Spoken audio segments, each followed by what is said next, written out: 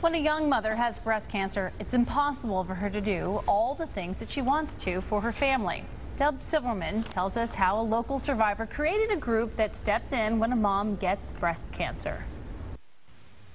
Cheryl Jennings of Coleraine Township is recovering from surgery. When she was first diagnosed with breast cancer, I was very emotional. I would just lay in bed and cry because I could only think about my children. She worried about what this would mean for her husband and her 3 children, Sarah, Michelle, and Justin. With the side effects with some of the chemo and the shot that I got afterwards, it was very painful just to get up off the couch and walk. How would she have the energy to play and to do homework? How would she keep the house clean and cook meals? Everybody coming to me, Mom, what's for dinner? Mom, what's for dinner? I'm like, that dinner is the last thing that I want to be thinking of right now. Then Jennings learned about a group created by a Springdale mom who survived breast cancer twice, Jocelyn Banks. All the stories are very much the same.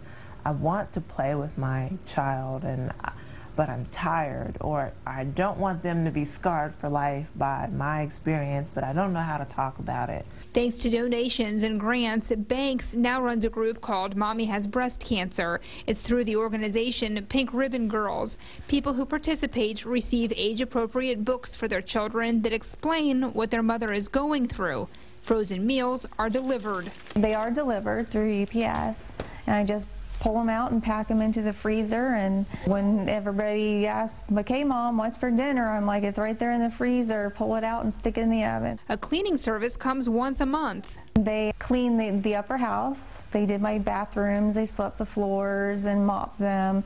You know, all those other things that I would normally do, they did that for me. And that took the pressure off of me of having to do everything.